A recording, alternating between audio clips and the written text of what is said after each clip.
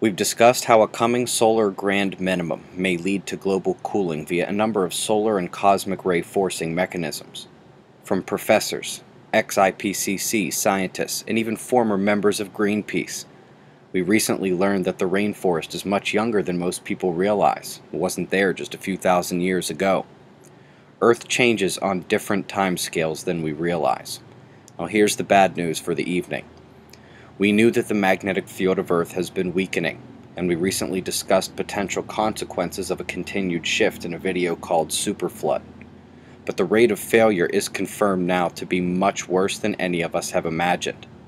We discussed the corresponding polar reversal of the planet, and we now have confirmation from the mission manager of SWARM that the reversal is likely a primary cause of the magnetic weakening. One thing the observations cannot agree with, however, is their timescales. At this rate of change, the reversal would happen multiple times in 1,000 years, and that's just not reality. What is reality is that maybe it was stable for hundreds or thousands of years, but now that the shift has begun, it's going to happen rapidly.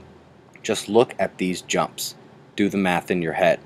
At this rate, we don't have hundreds of years left before Earth's magnetic reversal, and this will greatly enhance the cosmic ray influx, the energy that makes it down to the troposphere and enhances the cloud cover to reflect more sunlight, cooling the planet.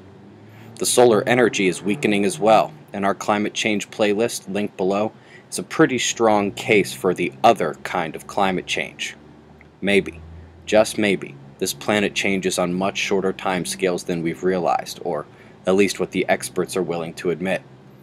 10% weakening in 150 years, another 5% in just 10 years.